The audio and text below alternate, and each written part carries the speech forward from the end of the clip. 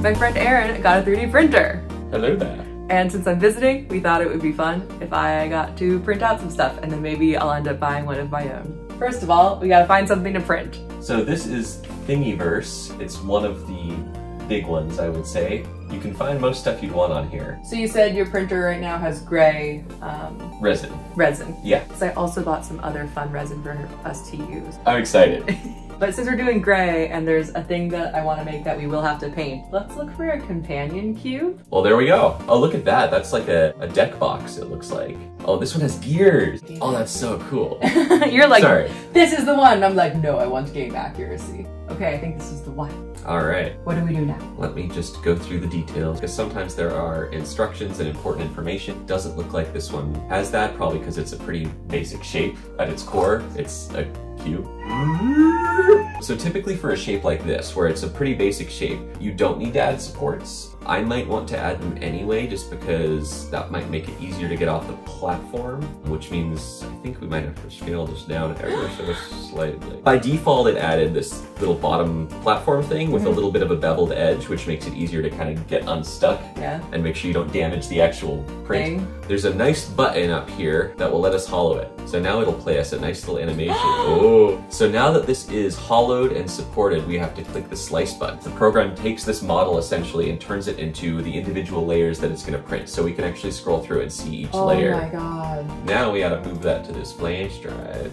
Cool, now we have it. And we're done with the computer portion of our adventure. Hey Aaron, what are you doing now? Putting on gloves, because safety equipment is important when dealing with something toxic like uncured resin. What's that? This is the reservoir of resin. What's that? This is a print that failed. Oh no.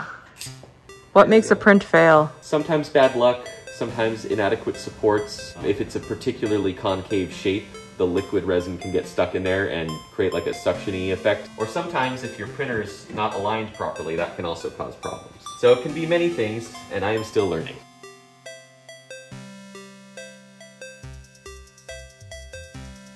So because the last print failed, I'm just going to loosen these screws that are kind of keeping this still and then re-level the platform to make sure it being not level isn't the reason that the print failed. And there we go. It's also very important to print in a well-ventilated area, which is why we're in the garage where I have an air filter running and we have some vents in the wall. And there it is, Shayna's companion cube. Wow. Boop. Boop. Oh my god, that is kind of cool. Time to go get brunch? Yes, most indubitably.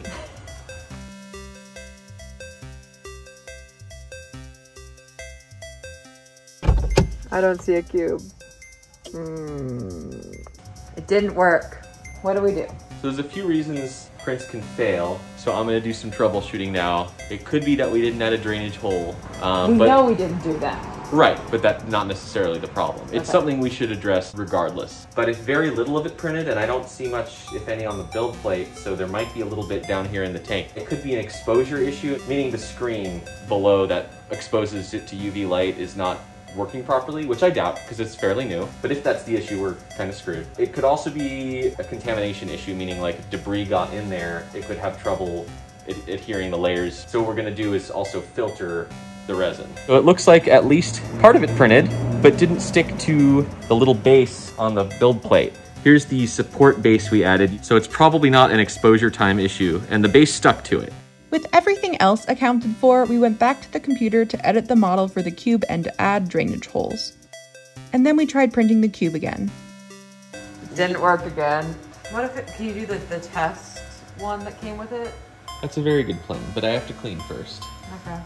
Good, bad news. Bad, good news. The test worked, which means there's something wrong with the cube. I guess that's better than something being wrong with the printer. And it's less expensive than something being wrong with the resin. Why does it? I don't know. There we go. Test prints. Look, it worked. So just do what you can to kind of get under there. It's very hard, like.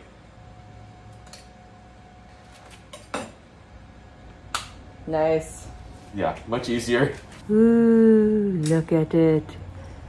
It's a this one broke. So the problem is with the cube. But for now, the next step. For now I would pull up on the little metal, just pull that sucker off and like a fry basket. Yeah, and put it right in the middle. And then just put it back in? Yep, just put it back in and then press the button on the front. It's already set to time. And now put the lid on, because it's alcohol, we don't want it splashing anywhere. And that is step 1 in the post-processing. Well, let's also go update the cube design. Yes. Hey Aaron, tell the camera what you've discovered. One of the settings in here got changed, and it looks like the model's actually hovering 0.5 millimeter or millimeter above the support structure, which would explain why it didn't print. Successfully printing the support structure and nothing else. Yes, lift the fry basket and just put that in the bowl there. You air dry for probably about 10 minutes or so, and then we can transfer it into the UV curing station. I thought the chopsticks were a good way to do this. I love it.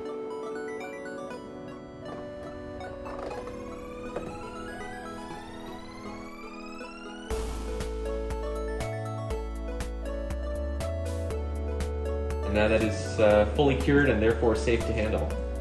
Ta-da! Yeah, and we're good to go. Ah!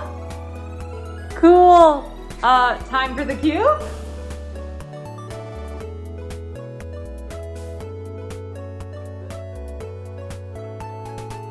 So do you remember every step, or do you want me to kind of... Let's see what I remember. Okay. Gloves.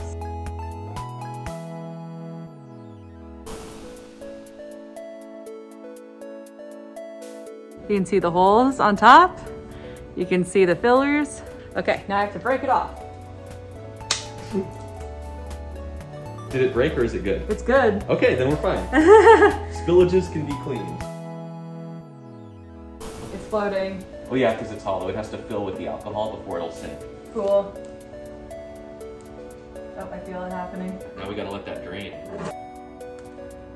Just make sure the holes are down in the bowl too, just in case.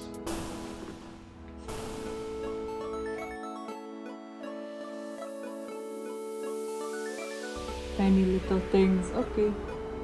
And remember, the bottom part's the support, so you can just kind of, yeah, break it right off. It'll be fine.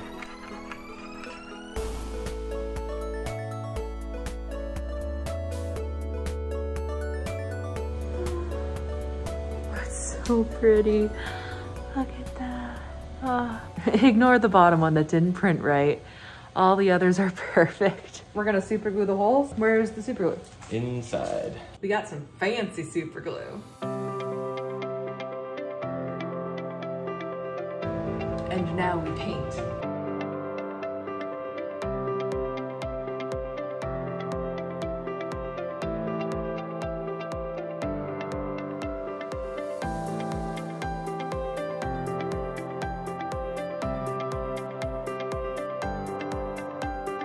So first of all, my companion cube is done drying, I think. It's a good 7 out of 10. Like, I'm not saying it's perfect, I'm just saying that I love it so much. And now it is time for the duck.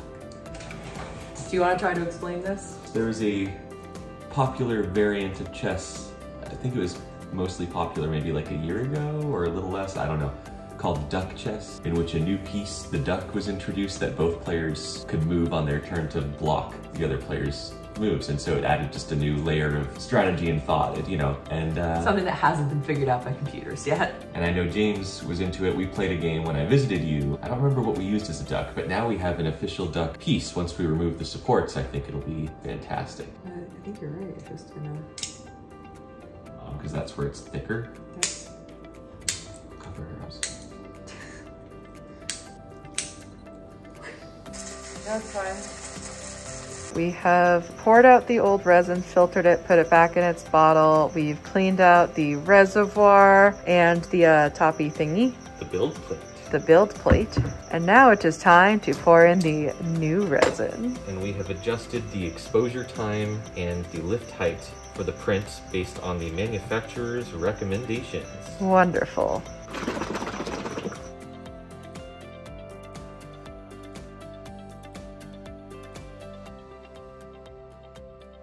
Well, it built. Oh my God, that looks so sick. Oh, Oh my God. Yeah, it's upside down now.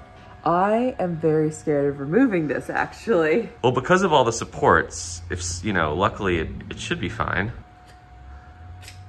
Oh yeah, like flipping a pancake. Oh, Oh my goodness. look at those teeth. Look at that, you're a pro. And now, the water is turning blue. It's alcohol, but yes, it's a good thing we're washing it then. That means there was definitely extra resin on there. Print. Yep, it's called... Bear Dragon Sword. Yep, there you go. First, we're going to set up this skull to dry. It is looking very cool. And then it also looks like the sword is done. Oh, sword, sword, sword. Oh no, it broke away from its supports. Did it print right, or is it just angled, or does it need to be reprinted? It looks correct. Okay, It still looks good to me. it's just bandy. Just bandy. I mean, it's coming off like butter. Yeah, that's the advantage of the beveled support raft. Boom, boom. I'm like a reverse Lady of the Lake.